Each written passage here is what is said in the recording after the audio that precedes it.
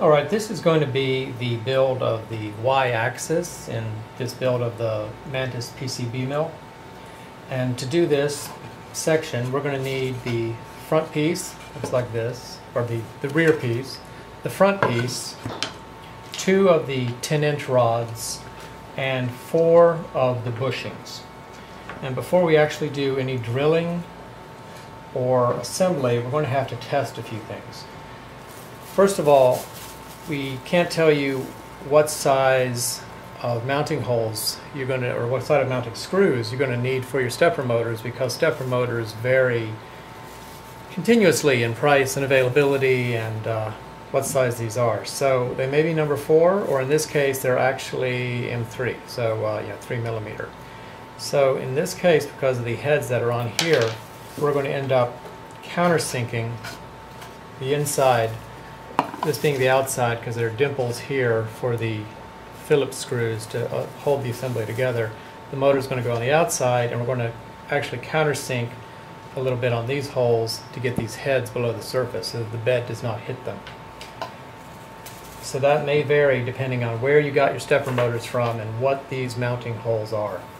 The other thing you have to check is the exact size of this hole versus the size of this lip on the stepper motor. Depending on how you made your rear piece, you may have cut it on a CNC, in which case it'll probably be right. But if you have laid it out by hand and cut it on a table saw or band saw, which is an option, then you may need to sand this out a bit until you can pretty much just get that lip of the stepper motor in there. So you want to do that before you do any assembly. Another thing you want to check, especially if you haven't cut them on a CNC, is you want to make sure that your sides are straight and that you have 90-degree corners. This was actually cut on a CNC machine, so it's okay. Except there's a little piece right here that's a failure to cut through, so we'll be sanding that off before we do the final assembly. So the orientation is that this, of course, is the back, the dimples that we have cut on the CNC, or you may have just marked them off if you did a hand layout. Those will be on the outside. So this will be the inside surface, that's the outside surface. So we're going to countersink these.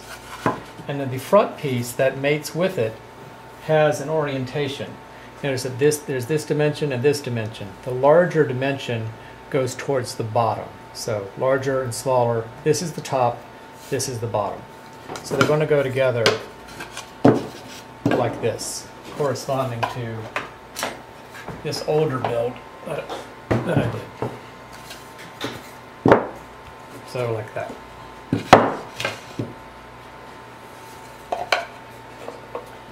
So the first thing is to countersink these 4 holes. I have a bit that's large enough to hide this head, and I put a piece of tape on it just deep enough to put the head below the surface.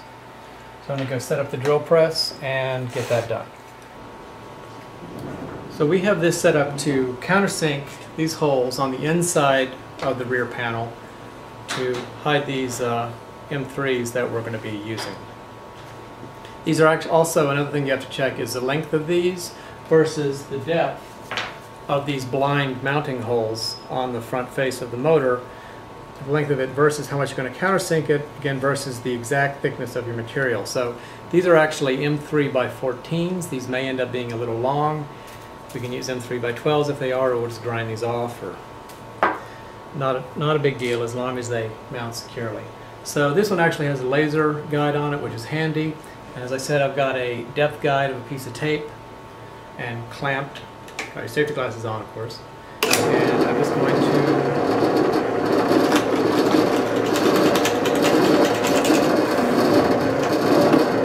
that's all you need. And I'm going to do that for each of these holes. But to show you, all that does is just give the head a place to hide so that you don't end up, bashing your bed into the exposed head when it's sticking out. It should be the correct depth also. There shouldn't be a problem with that mounting the motor. Right. So I'll just do the other 3 and then we'll get back to the assembly. We're now going to mate these two pieces, the rear panel with these countersinks on the inside and the front piece. And remember, this has an orientation. This with the larger dimension up to the hole is the bottom, and this is the top edge with the shorter dimension. We're going to mate these pieces very carefully so that we can do the match drilling. Match drilling both of the holes for the 10-inch rods is really one of the genius parts of the Mantis. That's how you get the really good alignment without the entire thing binding up, and without any slop you can get very good alignment, and thus you can get your precision boards. So we're actually going to do this by tactilely, or with a tactile sense, and also visually hanging off the edge here by aligning them visually and by feel. And again, if you have CNC cut pieces, they'll line up very well. You may have to do some sanding and fudging if you cut them in another way. So I'm going to hold that there, take my clamp, and then check it in case it didn't move. Okay, so it didn't move. And I'm going to do the other side as well. I may need to move one or the other of these when I move to the drill press in order to clamp it to the drill press bed. But right now these are actually very well aligned for the drilling. Another piece that we're going to need is a little piece of 3/8 inch diameter shoulder bolt. So after I drill one hole, I want to go ahead and knock this 3/8 inch pin through both holes as an extra security to make sure they do not shift in alignment while I make the second hole, because it's obviously extremely important that both of these sets of holes be completely matched. So I'm going to move to the drill press and line it up there. Now I can't tell you exactly how you're going to have to clamp this into your drill press because I don't know what kind of drill press you have. It would be a good idea if you could actually use a screw clamp for the one that's closest to the bit. This of course is a 3/8 inch bit for those 3/8 inch rods. And in addition to us having the laser on here, what you want to do is after you get it securely clamped with a waste piece underneath it, you want to bring it down in two directions and look at how the bevel of the bit is touching either your guide mark that you have drawn on there if you have to do a hand layout, or the guide hole that has been made by your CNC. And you want to look at it in one direction and make sure that you don't see the bit deflecting and that it's actually touching right where you want it. And you want to turn it about 90 degrees and check where the bevel is touching in that direction. So you want to make sure that both of those are accurate. And in this case, because the bed was so large in relation to this piece, I had to swivel the bed way over. So I'm not actually now on the part of the bed that has the hole in it, which is why it's extra important to have that waste piece under there, because otherwise I'd be hitting the bed. So everything is aligned, everything is clamped as securely as I can get it. And I've tested this in both directions. This is all lined up, so I'm just going to drill this piece.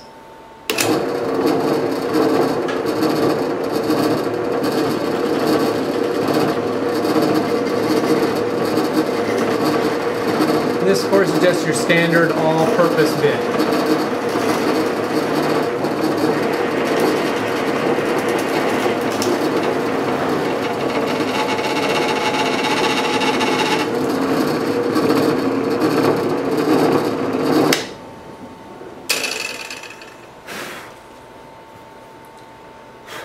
So we drilled one set of matching holes on the front and rear piece simultaneously. And now that we've done that, there's a little bit of a burr there. What I want to do is take this cut off piece of 3/8 inch shoulder bolt, and I just want to put it through both those pieces. It doesn't have to go all the way through, but you just want to lock those pieces together before we drill the second hole to ensure that these two rods are going to be exactly spaced at the same distance in the front and the rear. That is how you're going to ensure that they are exactly parallel. So I've got the shoulder bolt knocked through there, and we're going to put it up, go on the drill press and drill the second hole. We So we have this pinned together in the first hole, and we've got it aligned with the bit to drill the second hole. Now, two things I didn't mention was that it is a good idea to have a depth marker so that you know when you're through both pieces and into the waste piece, so you know when to stop. And also, when you're checking it in those two directions to make sure that it's properly placed, you can use a rubber mallet or even just the handle of the mallet to kind of knock it very gently and do those last minute bit of alignment before you really clamp it down tight. And then double check that alignment in both directions. And that seems to be good, so we're going to drill this.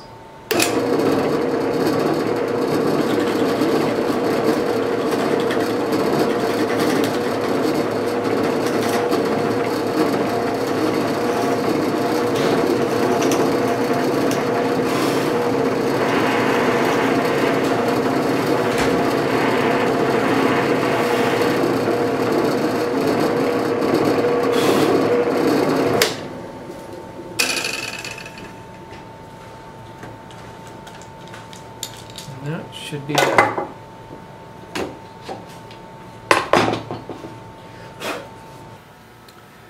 We've got our set of what should be perfectly match drilled holes now for these rods. These are the 10-inch rods. We need 2 of them for this part.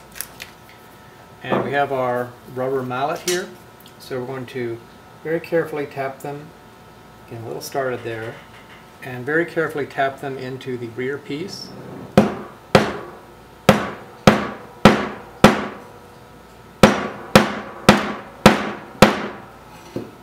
Almost.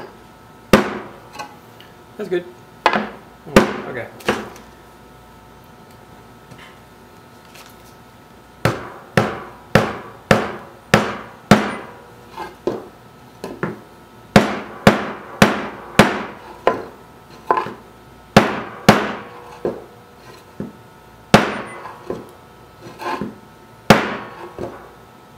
Alright, and after I've tapped the rods through the back piece, I want to put the bushings on. You don't want to forget to do this.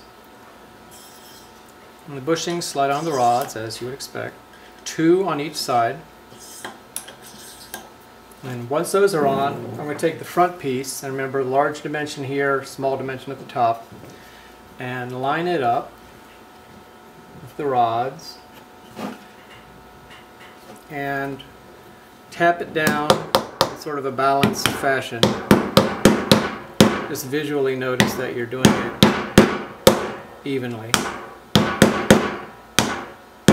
Little gentle taps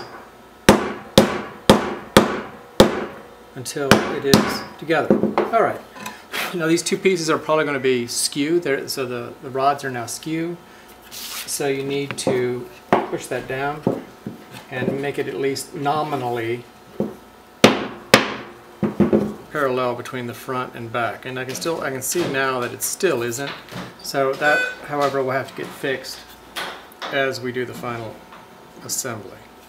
This is the left-hand panel. It's going to countersink these 4 holes for the heads of the motor mounts, just like it did before.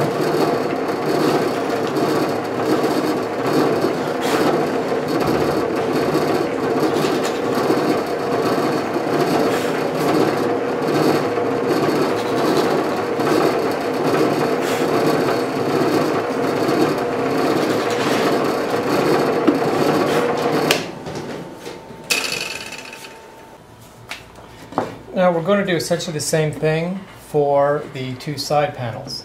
This one we're designating as the left, which has the larger motor mount that fits, again, remember it fits this recess. You want to make sure that that does fit. And so we've already gone ahead, and on the inside we have countersunk the 4 mounting holes.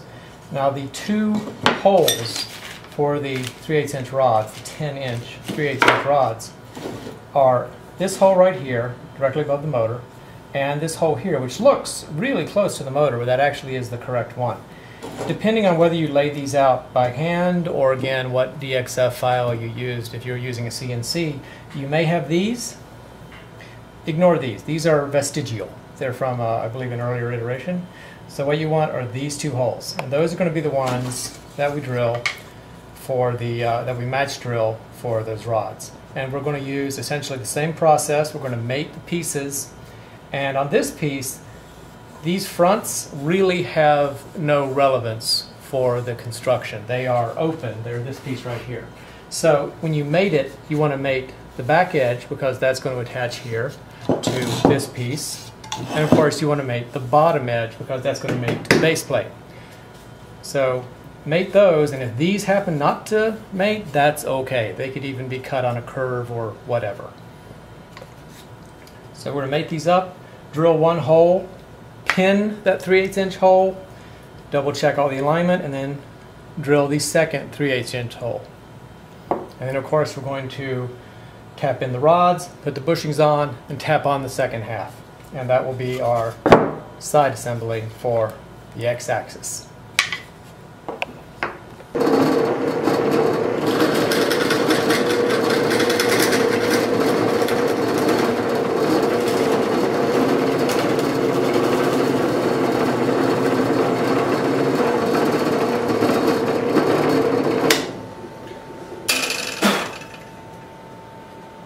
Second one.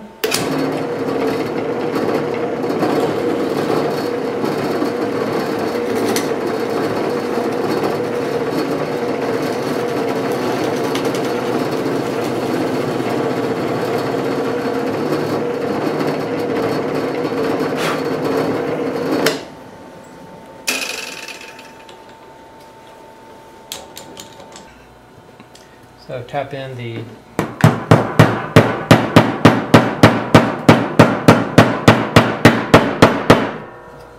okay, it's flush.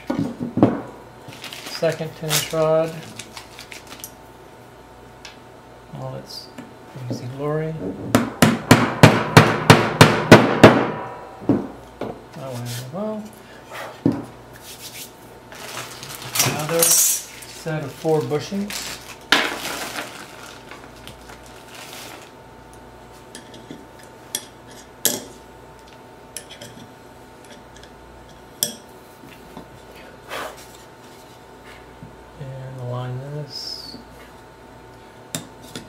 Just barely get them started.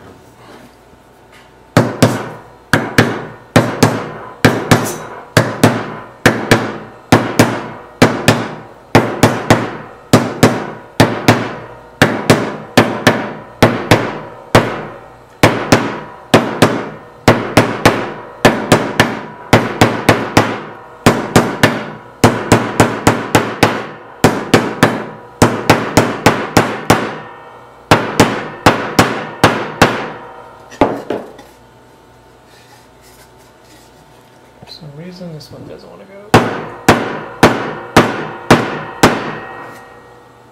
as fast. Okay. Again, you want to make sure these are as square as you can get them for now.